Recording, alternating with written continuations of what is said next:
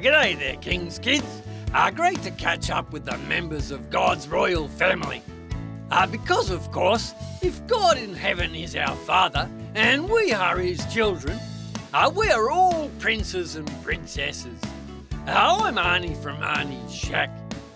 We are going to be looking at the important topic of keeping our eyes on Jesus as we look into the Bible at Matthew chapter 14 and the story of when Peter saw Jesus walking on the water.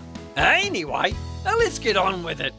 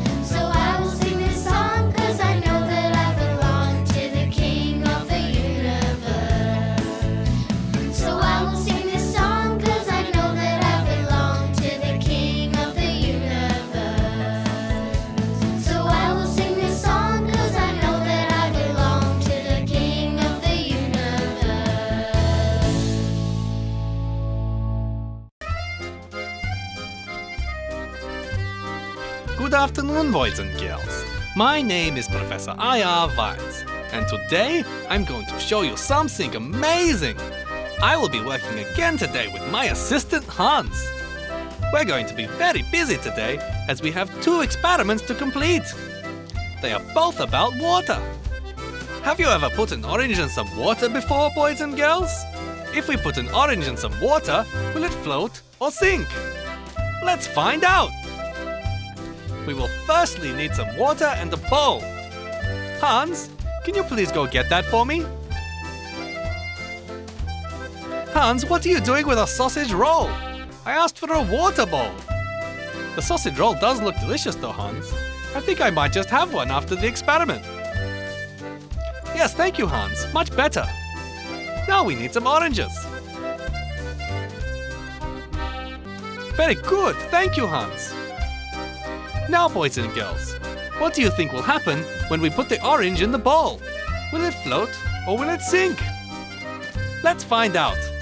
Hans, please put the orange in the bowl. Look at that! The orange is floating. Now let's see what happens when we peel an orange and put it in the bowl.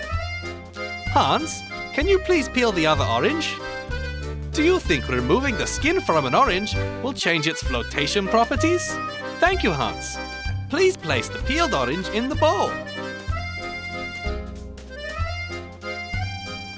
Would you look at that, boys and girls? The peeled orange has sunk. The orange with the peel floats because the rind is porous and filled with tiny air pockets. These pockets of air make the orange less dense than water and cause it to float. This experiment reminds me of the story today about Jesus walking on the water. Focus on Jesus and be covered with his love and grace, just like the orange. Take this away, like when Peter looked away, and we will sink. We have one more experiment to do today, boys and girls. I will meet you back here later, Hans. Now it's time for that sausage roll, I think. Oh no, Hans, I'm not trying to find out if it'll sink. Hello, boys and girls. It's Granny Grace here again with another story from God's special book. The disciples, those special friends of Jesus, sat in a small sailing boat. They were thinking about their day. Jesus had preached to many people. He had fed them with just a few loaves and some fish. Now he had sent the people home and had gone up a nearby hill to pray. Jesus had promised to meet his disciples further around the lake. The disciples were so busy talking, they didn't notice the dark clouds in the sky. They didn't notice the change in the wind. They didn't notice the storm coming until it was too late to head for shore. The disciples were strong. They pulled on the oars, but the waves were stronger. They pulled on the ropes, but the wind was stronger. The disciples were afraid, and they were about to become even more afraid. Walking towards them across the water, they could see a person. But people don't walk on water. It must be a ghost, said one of the disciples. Then the ghost called out, "Don't be afraid. I'm Jesus."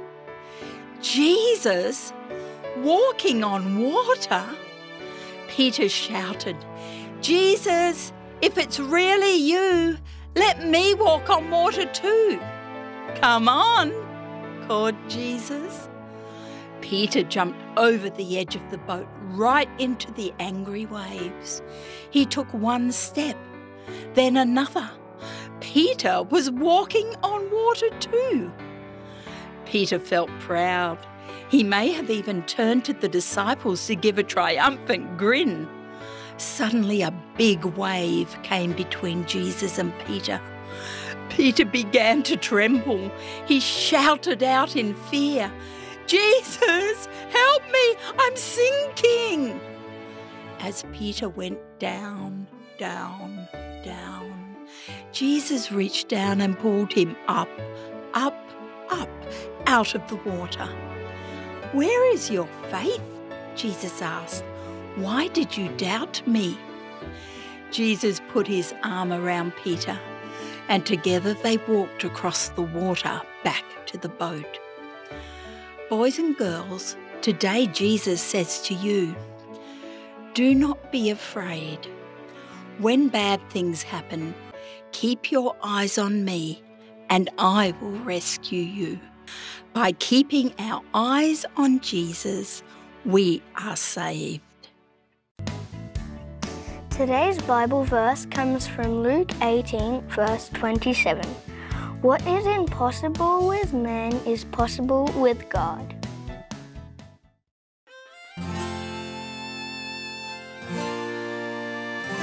G'day there, King's Kids, and welcome to Get Active with PJ. Today, we're going to do some more exercises. We're going to try some arm rolls. This is how you do it. Reach those arms around each other from side to side. And roll them up. How high can you reach? And down. That's right. Up. As high as you can reach. And rolling down. Can you turn around in a circle and do it at the same time? That's right. Now, boys and girls, our next exercise is called a knee cross. You touch your knee on the opposite side to your hand, like this. Can you join in? Lift your knees, touching opposite sides of your body. So touch your knees, touch your knees, touch your knees. That's it. This is so much fun. I always love staying fit and active. Are you keeping up, boys and girls? That's right. This is how you do it. Don't stop now. We're going to keep going. Lift those knees. How high can you lift your knees? Well done. Anyway, boys and girls, thanks for joining in Get Active with PJ today. I'll see you next time. Bye. Hi everyone, my name is Nurse Betty. One of the things I love to do is to teach boys and girls how to stay healthy. Today, I'd like to talk with you about the importance of eating breakfast. You may have heard your parents telling you that breakfast is the most important meal of the day. Here is an illustration of why this is true. Imagine that you're a car and after a long night of sleeping, your fuel tank is empty. Having breakfast is like putting fuel in your tank. Without fuel, a car will not be able to go very far. Here are some of the benefits of eating a healthy breakfast. 1. Breakfast gives you energy to start the day. 2. It has been shown that breakfast improves our behaviour. 3. Breakfast increases your ability to learn and focus at school. 4. Eating a regular breakfast helps to better manage your weight. So what should you eat for breakfast? Choose breakfast foods that are rich in whole grains, fibre and protein, but low in added sugar in order to help boost attention span, concentration and memory. Did you know that eating breakfast can help your brain? Research has shown that breakfast can give you a mental edge. It keeps your blood sugar levels steady, which helps improve your focus and attention span. It has also been proven to boost short-term memory and creativity. Studies have found that those who eat a healthy breakfast each day are more productive throughout the day. So when you wake up tomorrow morning, make sure you start your day with a healthy breakfast. Boys and girls, remember that Jesus loves you. Take care of your body and take care of each other.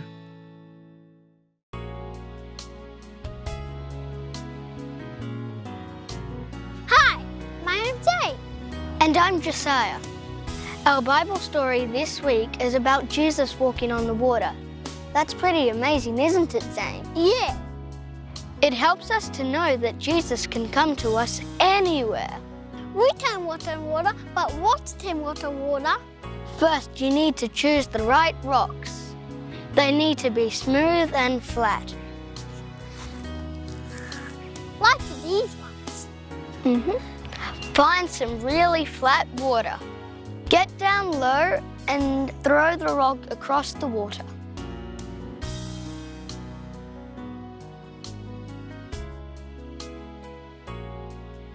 It might take some practice, so keep trying.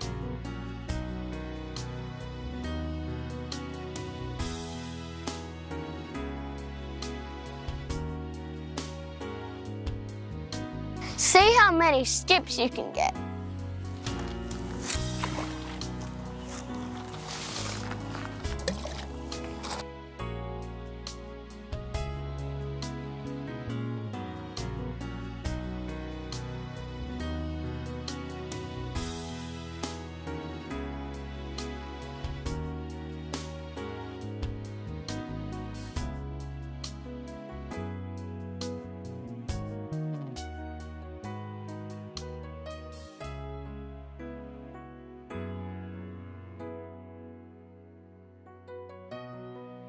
Why don't you try skipping rocks on the water too? That sausage roll was a bit soggy, Hans. Now let's get on with our second experiment. We still need our water bowl. And now we also need a leaf. Yes, that's right, Hans. Do you think we can turn this leaf into a boat? Let's find out. We need 2 more things, please, Hans. A cotton bud and some liquid soap. Very good. You're doing a great job, Hans. Next, we need to dip the cotton bud into the liquid soap. Yes, that's right. And now apply some of the liquid soap to one edge of the leaf. Very good. Now place the leaf into the water. Look at that, boys and girls. The leaf is actually sailing around like a boat. The soap contains surfactants, which lower the water's surface tension. The soap reduces the force of attraction between the water and the leaf, making it sail. Amazing! This is another experiment which reminds me of the story from the Bible of Jesus walking on the water. Always keep your eyes on Jesus. Having him in your life will make an amazing difference, just like the soap changed that little leaf into a speedboat. Thanks for joining us today with our experiments, boys and girls. We will see you next time. At least for cleanup, we already have our liquid soap out. No, don't spray some liquid rope out, Hans.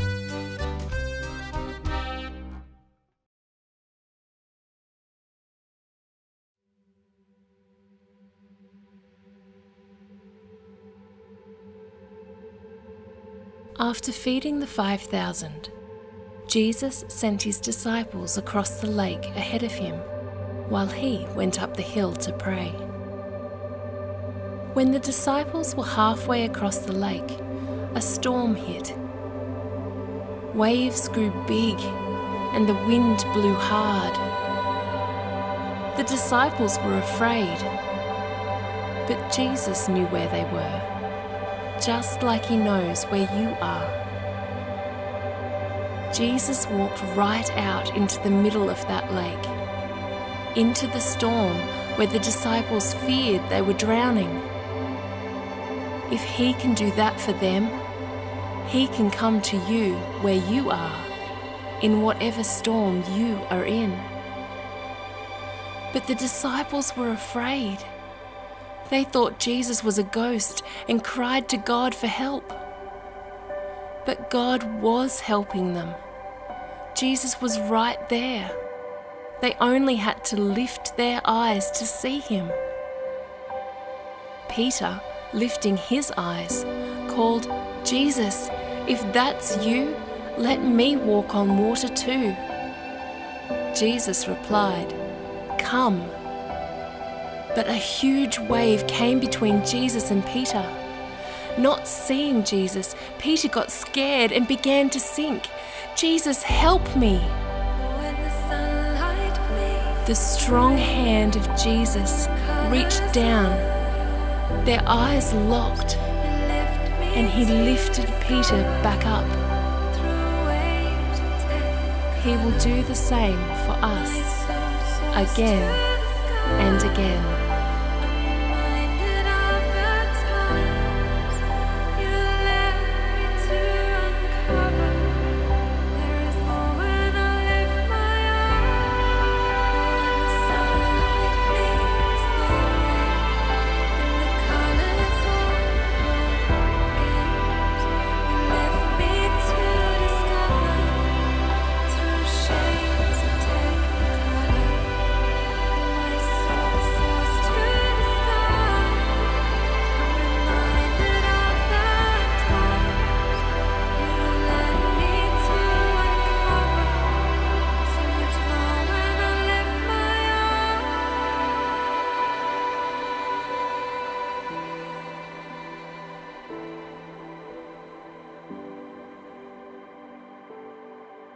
Together, they walked back to the boat, and the storm stopped.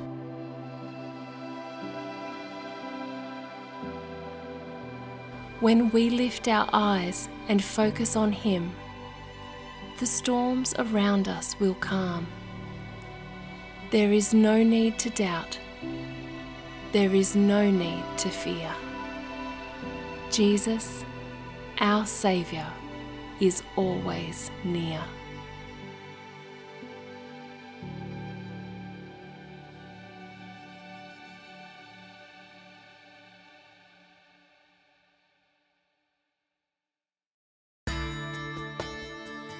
Hey Andy, let's pray. Dear God, please guide us. Thank you. Hey Andy, today's passage is from Matthew 14:22 to 32. I'm going to read up to verse 27, and then you read through to verse 32 after me, okay? Sounds good, Shane. Immediately he made the disciples get into the boat and go ahead of him to the other side while he sent the crowds away. After he had sent the crowds away, he went up onto the mountain by himself to pray. And when it was evening, he was there alone. But the boat was already a long distance from the land, battered by the waves, for the wind was contrary. And in the fourth watch of the night, he came to them, walking on the sea. When the disciples saw him walking on the sea, they were terrified and said, is this a ghost?" And they cried out in fear.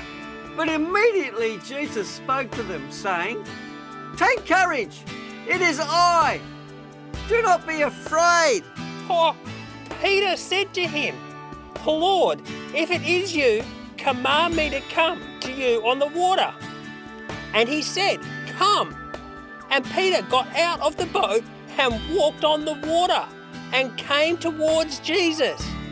But seeing the wind, he became frightened, and beginning to sink, he cried out, "Lord, save me." Immediately, Jesus stretched out his hand and took hold of him and said to him, "You of little faith, why did you doubt?" When they got into the boat, the wind stopped. Shane, do you want to retell the story in your words, the section that you started with, and then I'll do mine? Yeah, sure, Andy. The disciples were in the boat. A storm came up and they were afraid. They saw someone walking on the water and they thought it was a ghost, but soon they realised it was Jesus. Yeah, and in the second part, Jesus called to Peter and told him to walk on the water, but he got scared and started to sink, so Jesus saved him. Shane, shall we do the Discovery Bible questions now? Yeah, let's do them. Oh, what's new? Well, what's new to me, Andy, is that Jesus didn't catch up with them by walking around the shore. He just walked across the water. Oh, yeah, that would have been a lot quicker than going all the way around. What surprises you, Andy? Well, Shane, I'm surprised that Peter got out of the boat to try to walk on the water. But I guess if we keep our eyes on Jesus, anything is possible. Yeah, that's true, Andy.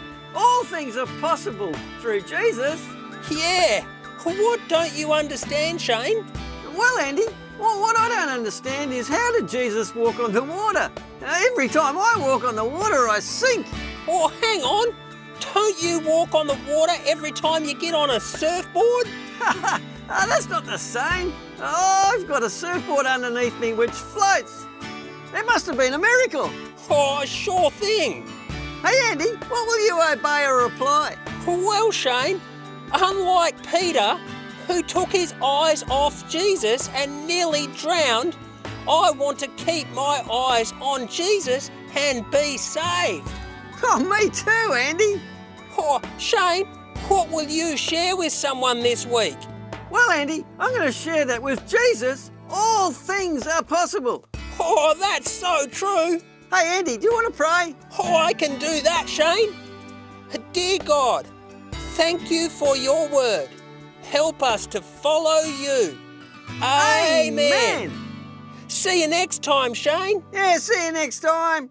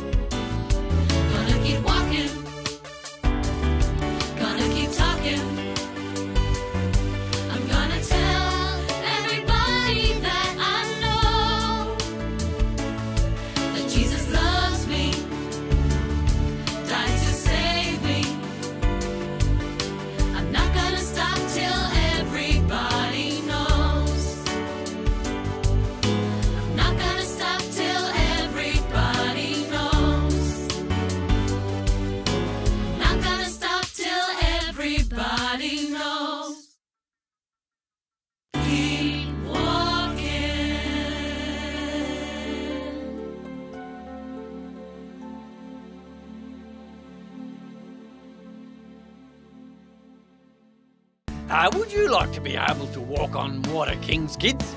I think it would be pretty fun to do that. What is impossible with man is possible with God. We always need to keep our eyes on Jesus. Jesus says to all of us today, do not be afraid. When bad things happen, keep your eyes on him and he will rescue you. Just like he rescued Peter that day on the Sea of Galilee. Like Andy said, keep your eyes on Jesus and you will be safe. And of course, don't forget to share this important message with others too. Keep walking, keep talking, and tell everyone you know that Jesus loves you and died to save you, and don't stop until everybody knows. Anyway, it's time to go now, King's kids. I will look forward to catching up with you all again next time. So keep your eyes on Jesus, stay safe, and God bless.